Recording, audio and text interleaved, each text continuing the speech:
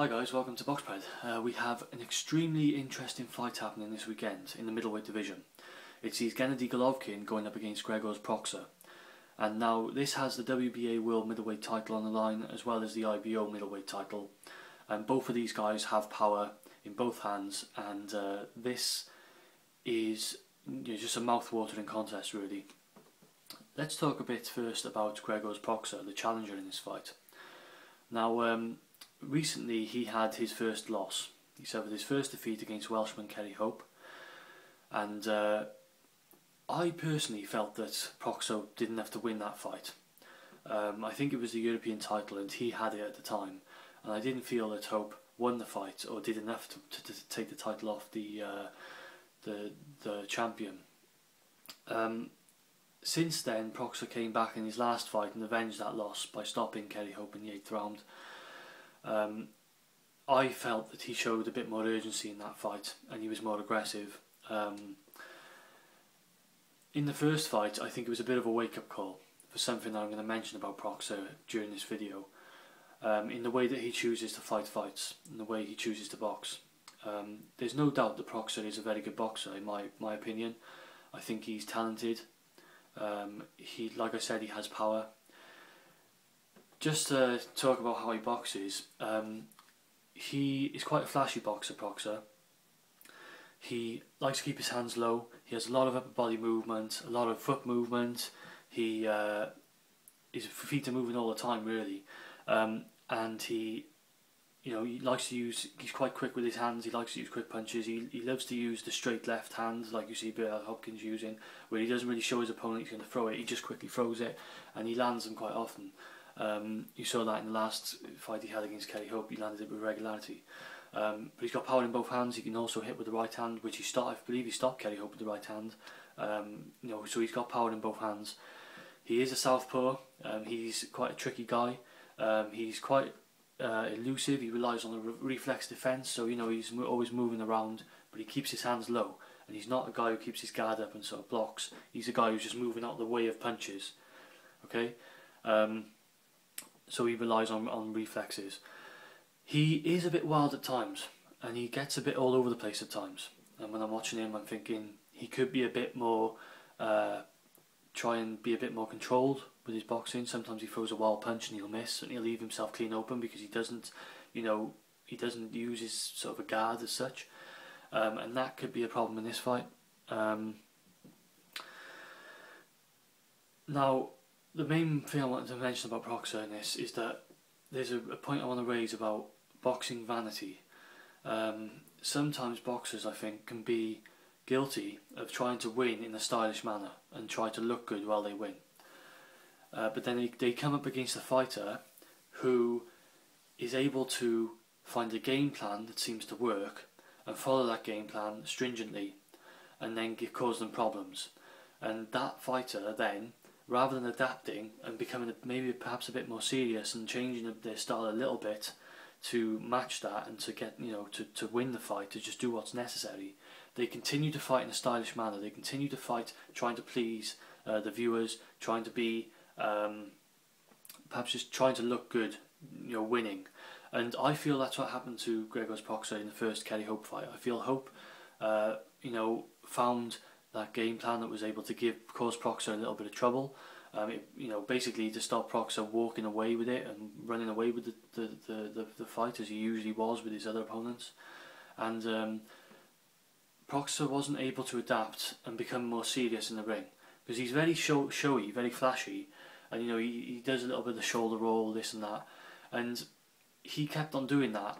And while I do think he won the fight against Kerry Hope, he left it too close to have an argument, really. He should have perhaps gone back to the foundations, steadied himself a bit, controlled himself a bit, and not been wild, and been a bit more serious, perhaps, and rather than try and be a showman, just fight. Do what it needs to be done to win the fight. That's something I think Grzegorz Proksa does lack. Is that ability to maybe adapt, and the ability to just do what's necessary to win a fight. And there's something he may need to use in this fight. I'm not sure if he has it.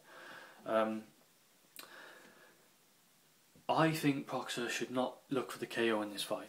not look to stop Golovkin, particularly early on. If he comes out and he's a bit wild, then it can all go balls up. He has the volume, the punch output, to cause Golovkin some real problems in this fight. Because Gennady Golovkin, for me, is a little bit of a slow starter at times, and he doesn't particularly throw a lot of volume, particularly early in the fight. And then his fights, they don't tend to go on that long, so you don't really get to see how he fares later on in the fight. Golovkin's a patient guy. He won't start out trying to knock your block off. He'll be patient and he'll stalk you. Grzegorz Proksa's job in this fight, for me, is to stay away from Golovkin, and then use his ability and his natural talent, his speed, to come in, land a few shots on Gennady Golovkin, and then escape, just get back out of there. Doesn't want this inside, doesn't want to mix it up, because that's where Golovkin does damage. Golovkin's very heavy-handed. Proksa's heavy-handed, but I don't think he should go looking. If he goes looking, he's going to take unnecessary risks, and they don't come if you're just looking for them. He needs to just let it move, let it build. He's got the power to cause to hurt Golovkin, to cause Golovkin's real trouble, but it's not going to come if he's looking for it. He's got to just maintain calm and try and, you know, pick his moments, try and remain accurate, and I think then it may come later in the fight. But if he should fight for the whole 12, looking for the whole 12 rounds, and I think if he keeps his volume up and causes, if he uses that power he has to gain a little bit of respect from Golovkin, then he can actually try and maybe perhaps dictate a bit of distance in this fight, keep Golovkin a bit away from him, and he actually has a really good chance of winning this on points, Proksa, because I think he's quick and he's a bit quicker on his feet around the ring than Golovkin, put it that way. He can move from A to B quicker than Golovkin does. Maybe Golovkin can, but he doesn't choose to. So that stylistically, I think in terms of volume and work rate, perhaps Proksa has the advantage in this fight. And that's something I think he really needs to build upon and look towards in this fight. Rather than looking for, to prove he's the harder hitter, he has to prove that he is the quicker fighter and that he can move around a lot more, and that movement is key in this fight with Proksa, in my opinion. Just one last point on Proksa. He's a bit of a headhunter at times, in my opinion. I think that's a disadvantage. I think he should really start trying to look more to the body and not just go up top, because when he comes up against world-class opposition like Golovkin, he's going to find that he needs to use a better variety of punches. Moving on to Golovkin, he is also very powerful. Proksa has 72% KO ratio, Golovkin has 87%, around that mark. He's very heavy-handed, basically. He's knocked out his last 9 opponents, and that's going back to 2009. This guy really is got power in both hands. He has more of a guard than Proksa, so he's not like an Ave Abraham guard up here, but he's got a guard up and he's ready to defend himself, and he also has very good head movement coming in. Golovkin's movement mustn't be underestimated. He stalks you, so he's very patient and he cuts off the ring very subtly but very effectively. He's extremely good at doing this. He's on top of you before you know it. He's not a guy who moves his feet unnecessarily, and this is a big point. He's very calm in his style. His style is very calm and relaxed compared to Proksa. He's not bouncing around like Proksa. Proksa's going to be, all over doing all this stuff. Golovkin's is just, much calmer, and he's just patient, waiting for the opening, and he's moving his feet very steadily. And there's, with Proksa, sometimes you could see perhaps he might have both feet off the ground at times.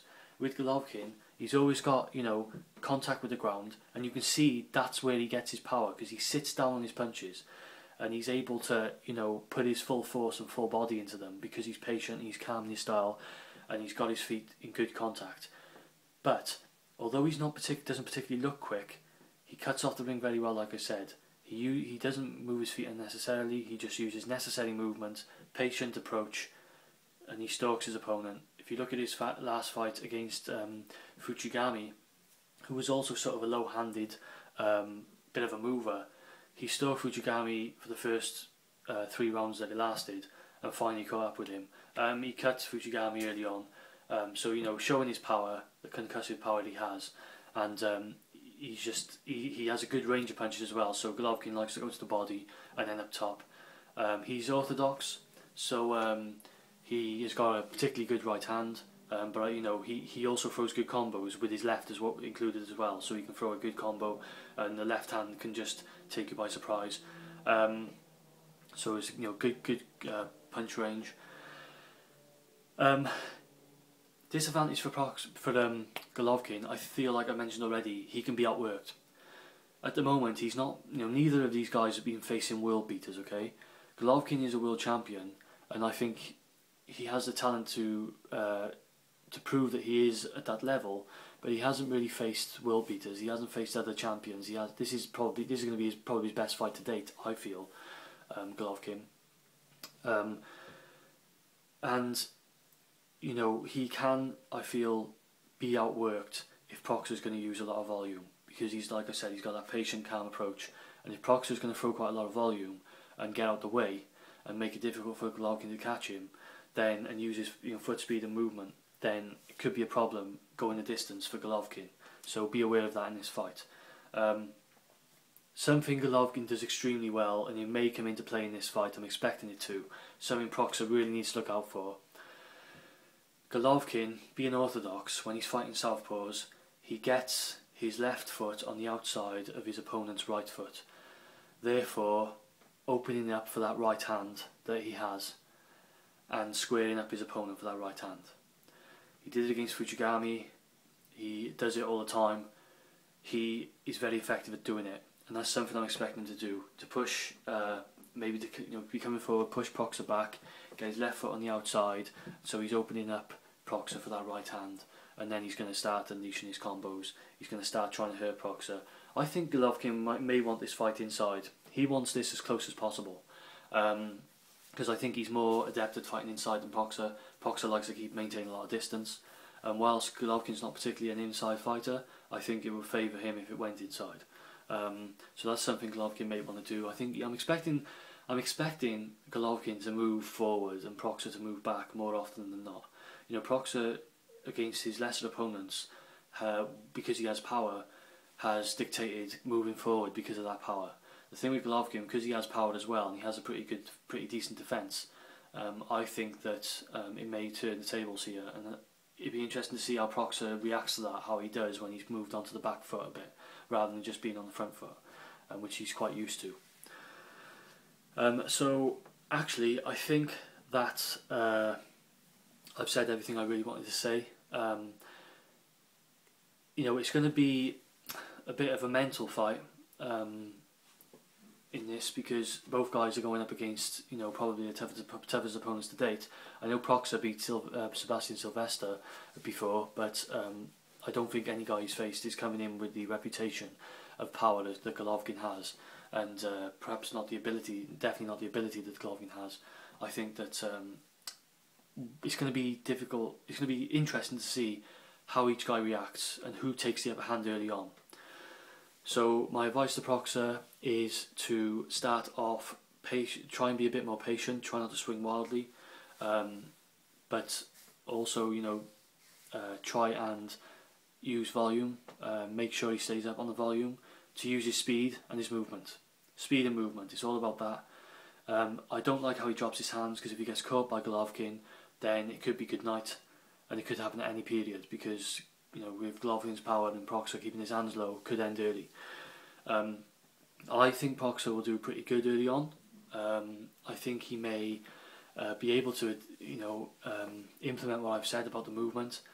In terms of Golovkin, I would say do his usual thing, stay patient, don't rush, and it will probably come. I'm picking Golovkin by stoppage in round 9. I think it'll come a bit later on in the fight around then. I think Golovkin will catch up with Proksa. It may go earlier. You know, Proksa's got power, but I think Golovkin has a good enough defence not to be, he doesn't seem like the guy who's going to get carried away. He seems like a bit of a cleverer boxer than Proksa, in my opinion. He's not a showman. He's not caught up in that showmanship like Proksa tends to get into. And I think if Proksa starts trying to be a showman in this fight and doesn't just focus on some sort of game plan, and doesn't focus on using his strengths to his advantage, I think he's going to quickly find out that this is no place to be if you want to be a showman in the ring with Gennady Golovkin. So I hope I've given all my points that I wanted to make here. I hope that you've enjoyed the video. It's gone on to 15 minutes now.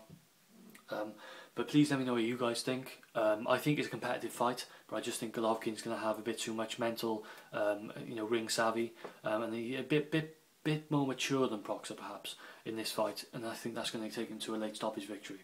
So let me know what you guys think. Thanks for viewing as always. This is Boxbred, and I am out.